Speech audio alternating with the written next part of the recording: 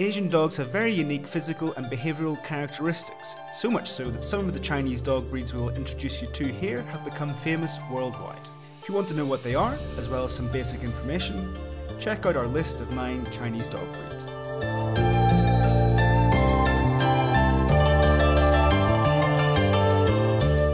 Shih Tzu. The Shih Tzu is originally from Tibet, where it is considered a sacred dog. It is small in size and has a black and white coat. They stand out for their cheerful, sociable and affectionate character. Pekingese. Known for their richly abundant coat, the Pekingese may surprise many with their often intense character. They are an independent dog, but are known to be affectionate with their human family. They have a confident and courageous personality, making good watchdogs. Lhasa Apso.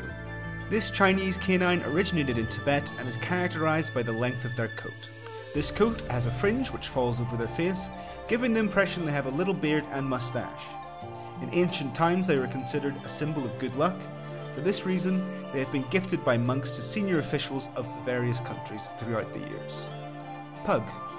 The origin of the pug is believed to date back to the 5th century BC. Its main physical characteristics are a rounded head, short legs and a spiral tail. They are very playful dogs and really enjoy the company of people, however, they are often alert to the presence of strangers. Chow Chow. The Chow Chow is a dog which captures the attention instantly. They have small ears, a large nose and a robust body with a big, furry coat. Its coat, usually light brown or beige, frames their face in such a way they resemble a small lion.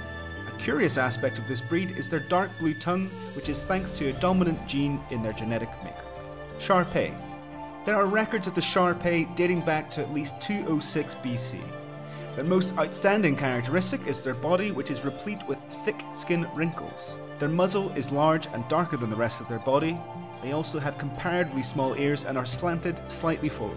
They are playful at times but can also be relatively quiet. Special care needs to be taken of their coat as their wrinkles make them prone to parasites and dirt. Chongqing.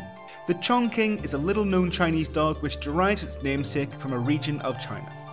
They are a Molosser type dog and share certain similarities with the Bulldog and the Thai Ridgeback. Males measure up to 50 centimeters in height, while females only reach about 40, and they are a prominent symbol within Chinese culture. Tibetan Mastiff.